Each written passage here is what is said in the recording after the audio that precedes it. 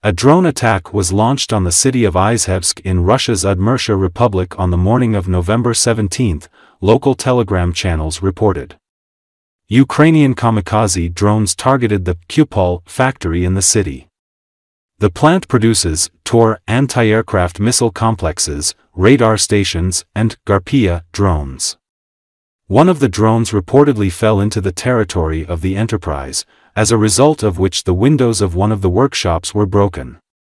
The footage circulated on Telegram channels shows an explosion after the drone strike. One person was injured during the incident. The workers of the factory were evacuated. It should be noted that Izhevsk, the capital of the Udmurt Republic, is located 1,200 kilometers from the border with Ukraine.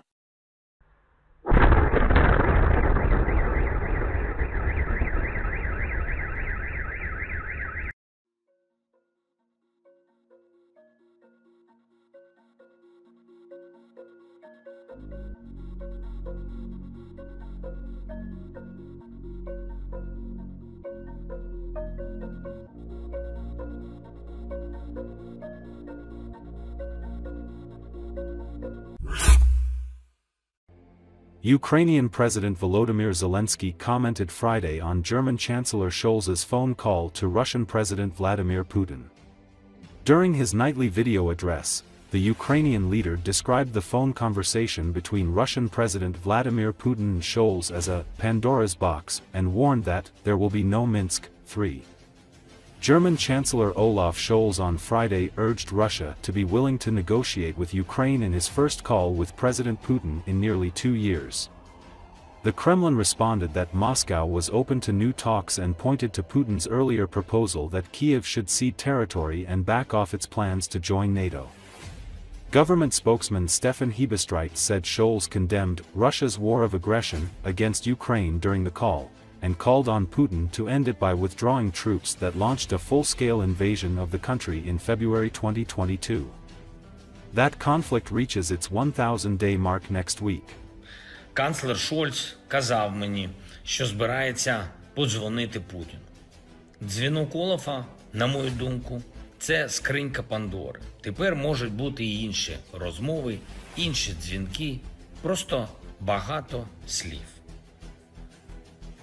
І це саме те, що Путін давно хоче. Йому вкрай важливо послабити його ізоляцію. Ізоляцію Росії. І вести перемовини, як звичайні перемовини, які не будуть нічим завершуватися. Так, як він десятиліттями робив. Це давало можливість Росії нічого не змінювати в своїй політиці, нічого не робити по суті. І якраз це і призвело до цієї війни.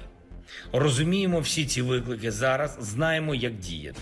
І хочемо попередити, Мінська 3 не буде. Нам потрібен реальний. Russia has spotted some of North Korea's largest long-range self-propelled guns. This may indicate that the DPRK is now supplying Moscow not only with ammunition and manpower, but also with artillery. Thus, on Thursday, November the 14th, photos of two 170mm M1989 Koksan self-propelled howitzers of North Korean manufacture appeared online. They were on a railway platform travelling through Krasnoyarsk. There are two possible explanations for this situation, writes Forbes. First, a North Korean artillery unit would deploy to the front lines in western Russia or Ukraine. Second, a Russian unit would operate tracked howitzers, which are manned by 4 people and can fire shells weighing 100 pounds or more at least 25 miles or 40 kilometers. The latter makes more sense. The article says, the Kremlin is currently distributing North Korean troops to existing units of the Russian armed forces. Soldiers from North Korea are already present in the Kursk region of the Russian Federation. But to continue military operations in Ukraine, Russia needs not only foreign troops, but also foreign equipment. The Russian military's artillery stockpiles are declining at least as fast as its tanks and combat vehicles. Earlier this year, a survey of Russian depots counted 3,000 self-propelled howitzers, down from 4,500 in 2021. And most of those 3,000 guns are likely too corroded to be of any use. Russian artillerymen would certainly welcome a few shipments of North Korean M1989s. They are roughly equivalent to Russia's largest tracked howitzers, the 2S7. As of 2022, the Russians had about 300 2S7s in service or storage. A tenth of them were disabled or captured in combat, and many of those in storage are beyond repair after decades of being exposed to the elements.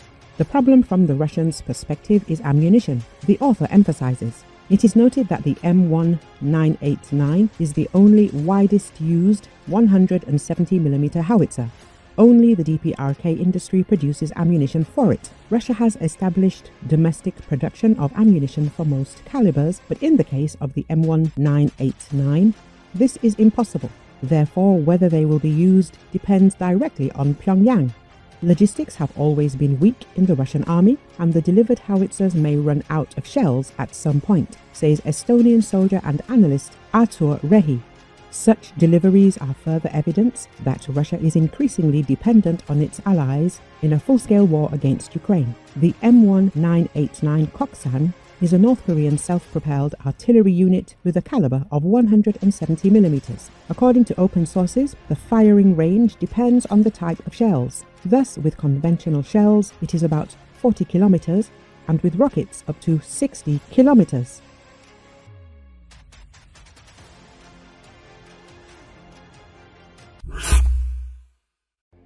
U.S. Defense Secretary Lloyd Austin arrived in Darwin on Saturday as he began a touring involving stops in Australia, the Philippines, Laos, and Fiji. The U.S. Department of Defense said Austin would meet his counterparts from Australia and Japan while in Darwin.